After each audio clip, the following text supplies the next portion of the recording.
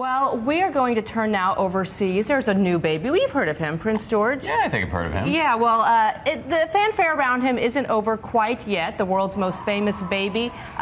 Britain is busily preparing for the newest royal's christening. It's an important welcome into the Church of England, and we're learning more details this morning about the event being called an intimate affair. ABC's Lama Hassan is in London with the details. Everyone, of course, just wants to get a sneak peek at his face, Lama. Oh, absolutely. Good morning to you, Bianna. Well, mark your diaries, synchronize your watches, because we finally have a date for that long-awaited christening of little George, and all the details carefully chosen by William and Kate, showing yet again how unique they are as a royal couple. The date, October 23rd. The place, the Chapel Royal at St. James's Palace. The event, the royal christening of Prince George Alexander Louis, third in line to the throne.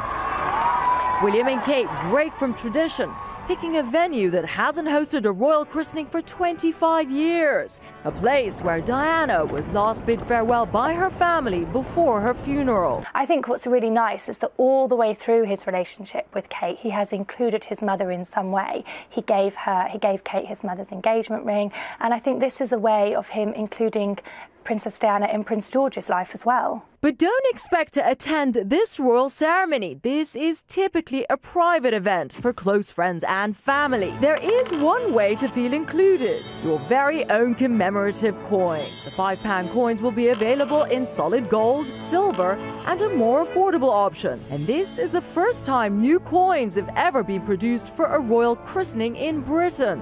And I think that really says everything about just how big a moment this christening is for the country. Prince George's christening will be conducted by the Archbishop of Canterbury, Justin Welby, and the baby will wear a replica of the christening gown made for Queen Victoria's eldest daughter in 1841. The Queen is also expected to pose in a highly anticipated photo capturing all three future monarchs: her son Charles, Prince of Wales, her grandson William, and of course, great-grandson George. It's the first time a picture of this kind has been taken for more than 100 years, and to have 4 generations of the royal family and the Queen and 3 kings in waiting is a pretty special thing.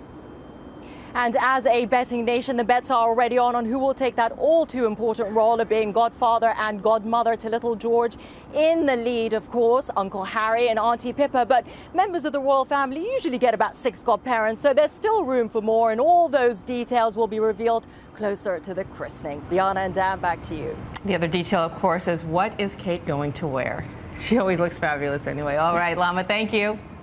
Ron and I have been taking bets on that for weeks. For what she's going to wear? Ron's going with lavender, I thought. Yeah. Lavender, what do you think? Polka dots, maybe? Yes, well, I don't want to reveal it now. Give it away.